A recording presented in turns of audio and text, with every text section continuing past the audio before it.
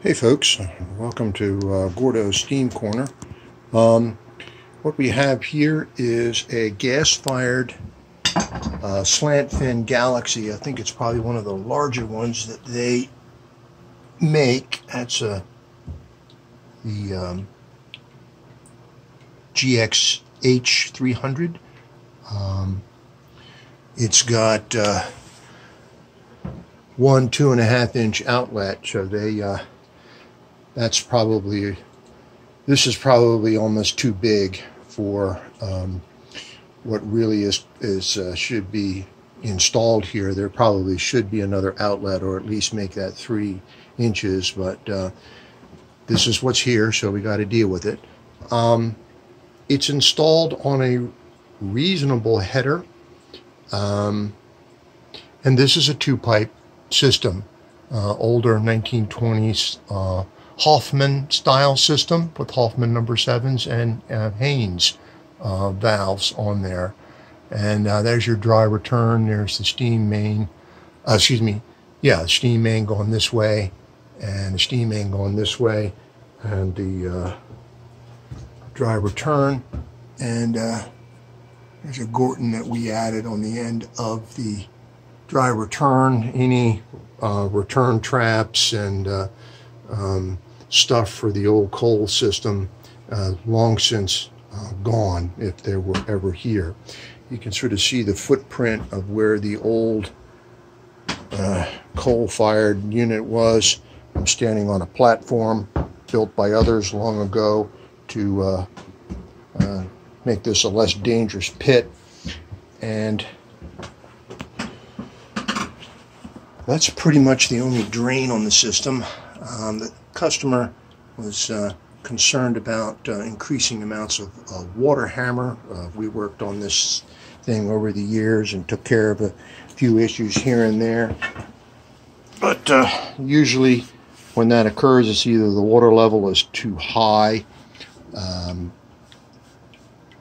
or we've got dirty water. As you can see, it's got a McDonnell Miller number 67. We've piped it in over the years to help maintain it. Usually we pipe it in so that we can take this plug out and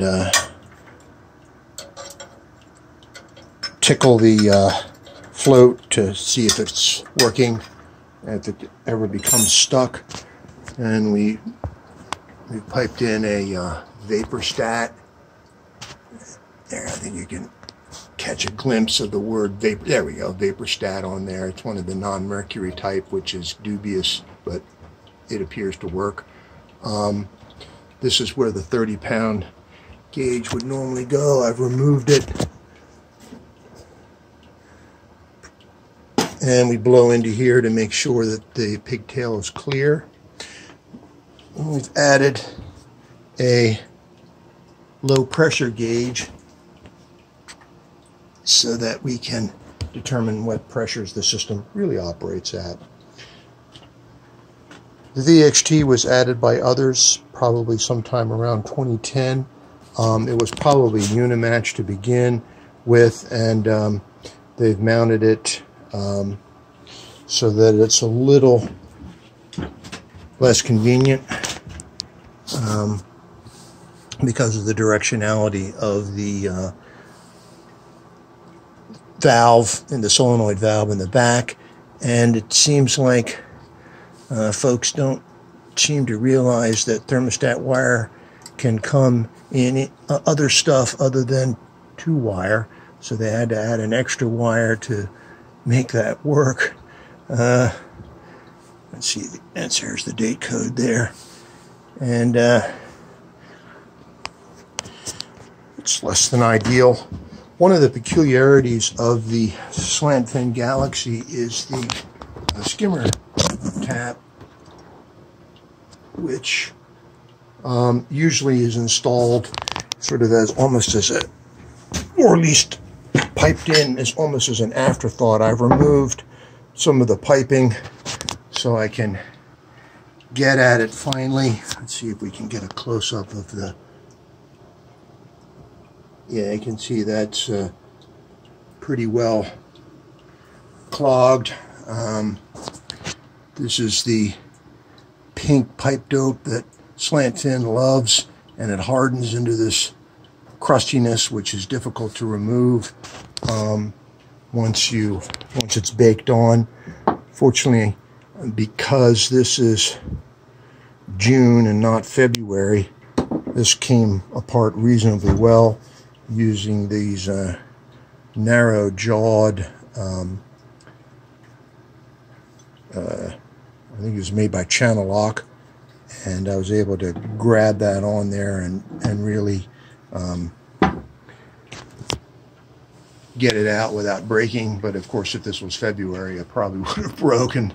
So right now we're allowing this boiler to cool. I'm gonna see if I can put that back together so that it can be taken apart and cleaned a lot easier.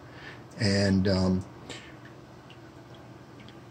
would have been nice if the previous installer had installed a drain on this wet return here. So there's a lot of potentially contaminated water that's trapped in here, and I'm not going to go there right now. I'm just going to leave that alone for now.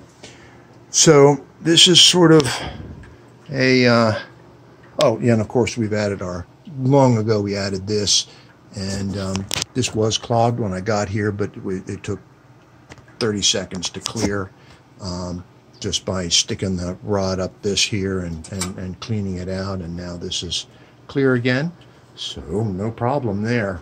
I think also we downfired this guy to control it, because there's just too much energy being pumped into this boiler to adequately get dry steam out of it, and that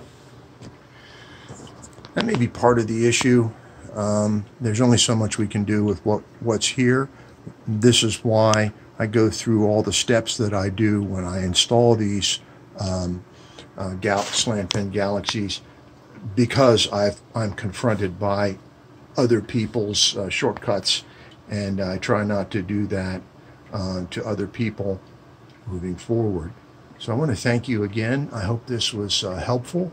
And please leave your comments below, questions, comments, concerns, and I'll try to do my best to answer them. And be well and stay safe.